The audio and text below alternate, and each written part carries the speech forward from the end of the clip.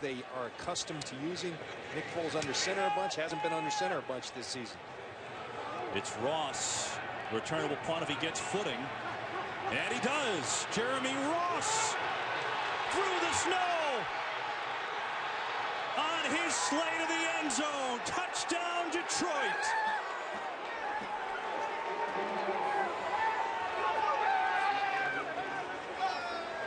A 58-yard punt return for Jeremy Ross. Hard to find a way to make big plays in this game, and terrific job by the return team, but really just by Jeremy Ross keeping his footing in this weather. You see all the Eagles chasing him, but Jeremy Ross, outstanding return. There's Ogletree on Brandon Boykin, doing a nice job just mirroring him, staying in the way, and Jeremy Ross does the rest through those 6 inches of snow. And the Lions, like they did earlier, because of the field conditions, will go for 2. They converted on the first try.